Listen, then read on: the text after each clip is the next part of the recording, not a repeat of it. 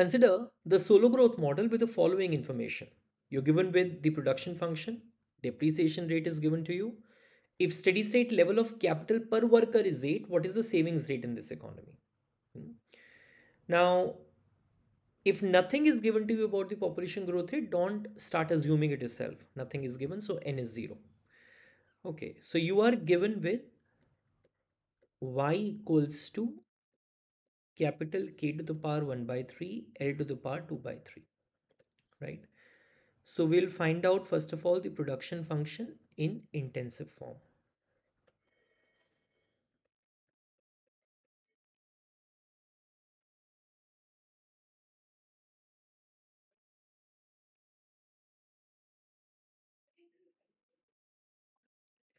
So capital Y by L, K to the power 1 by 3, L to the power 2 by 3 upon L. So capital Y by L is small y, and this thing will become capital K to the power 1 by 3 upon L to the power 1 minus 2 by 3, that is L to the power 1 by 3. So basically what you have is small k to the power 1 by 3. So small y is equal to small k to the power 1 by 3. At steady state, this is the key equation of Solow model.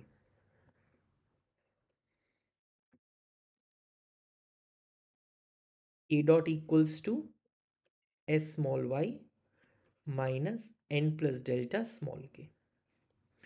But at steady state, small k dot is equal to 0. And small y here in our case is small k to the power 1 by 3 minus n plus delta small k. So we'll write S small k to the power 1 by 3 equals to n plus delta small k.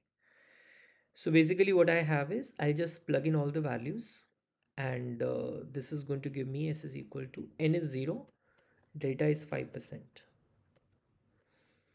And here you have uh, this is k to the power 2 by 3, right? K to the power 2 by 3. What else is also given to you is that small k is 8. This is given to you, right? So 8 to the power 1 by 3 is 4. Sorry, 8 to the power 1 by 3 is 2. Hmm?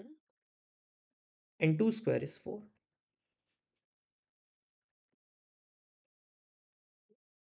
right?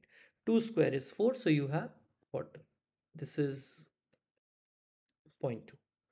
This is zero point 0.2. So savings rate is